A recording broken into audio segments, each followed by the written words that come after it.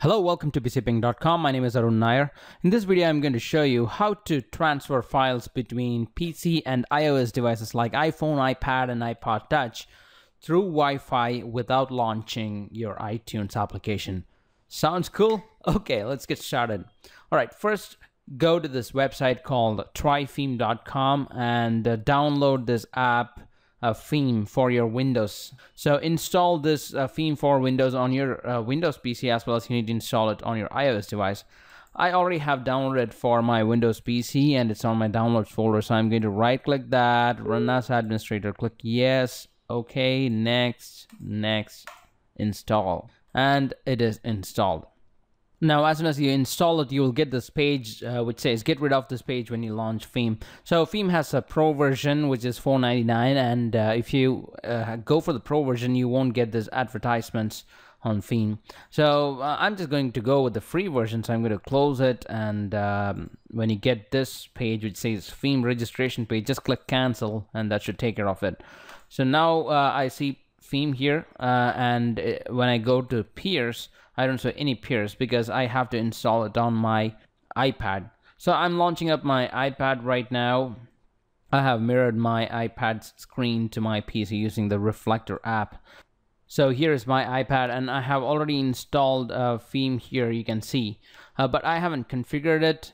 So what I mean by configuration is when after you install Theme, it'll ask you to enter a name. It's already there, which is Mustang iPad. That's the name of my iPad. Now I can choose a profile picture by clicking on this Apple icon, which shows here, and I can select a picture from my library, or I can take a photo. I'm just going to leave all those for now, and I'm just going to click next. And here I see my PC. Now my iPad is detected in the peers list. Now, if I want to transfer a file from my PC to my iPad, I just click on this button here on my PC and click Add Files. And let's say I want to transfer a picture, so I click Pictures, and I want to transfer this picture. Let me go to Photos, and yeah, so I want to transfer these three files. I click Open, and then Send Files. Then select the device. Now, if you have multiple iOS devices, all these devices will be listed here, and you can actually check all these checkboxes. So click Send File, and the file will be sent.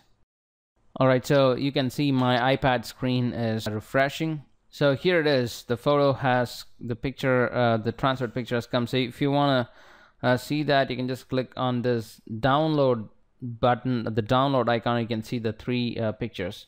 Now I can also go into the Photos app, which comes with the iPad, and I can see what are the files that are transferred today. So you can see here the files that are transferred today. So these three files. All right, in the same way I can also transfer music. So I go to Theme, similarly I click on Transfer, Add Files, and let's say music. I go there and I can select this song, Send Files, select it, Send Files.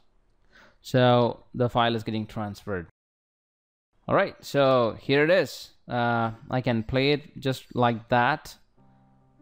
But the only disadvantage of transferring music through this app is if you go into the Music app, and if you go to All Songs, you will not be able to see that here.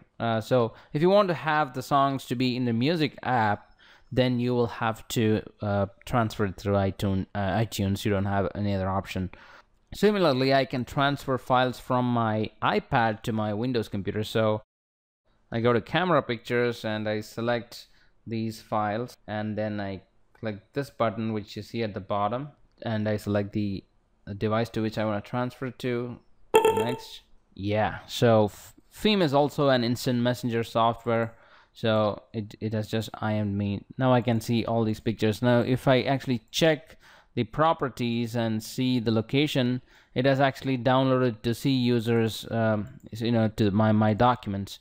So I can see that the files are here. Now I can change, I should be able to change that default location, so I can just click on the settings, and I can change the downloads folder. So currently it is set to C users or Nair /documents. I can change it to anywhere I want. And I can change the PC name as well. So here I given as my PC. I can change the PC name. I can change the picture and all those. I hope this video was informative for you. Thank you for watching, and please do not forget to subscribe to my channel. Thank you.